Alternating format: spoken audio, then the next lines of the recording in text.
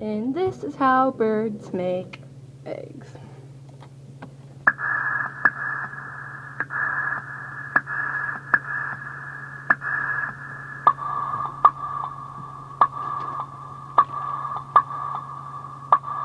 The development of an egg takes place in the ovary. Yes, I'm about to tell you the story. Birds reproduce by means of sexual reproduction. However, most do so without copulatory organs. 500 several thousand primary oocytes. No, it doesn't have to do with their eyesight. After entering the cloaca of the female, the sperm containing the male's genetic information trails up the oviduct at the end of the oviduct, or egg, which contains the female's genetic information. Fertilization takes place when the male sperm penetrates the egg, causing the genetic information of both parents to fuse. Some bird species release fertilized eggs up to 70 days after mating takes place. This is how birds make eggs.